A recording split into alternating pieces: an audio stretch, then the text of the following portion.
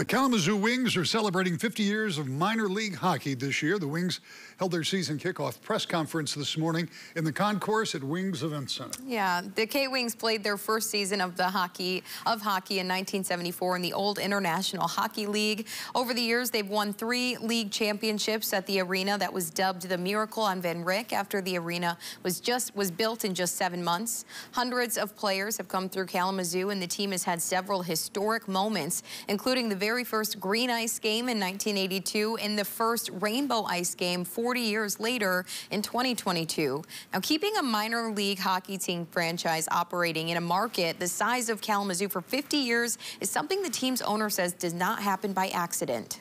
It happens because of intentional strategies, intentional work, intentional investment from all of the people that have been involved for professional hockey here in Kalamazoo for 50 years.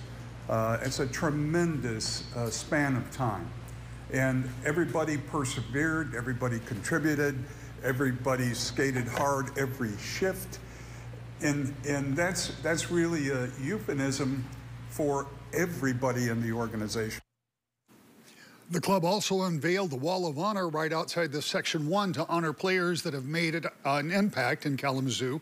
In addition to that, the club announced that they will be retiring former Wings center Brent Jarrett's number 11 in January, and they'll wear throwback 74-75 hockey jerseys on November 1st, Legacy Night.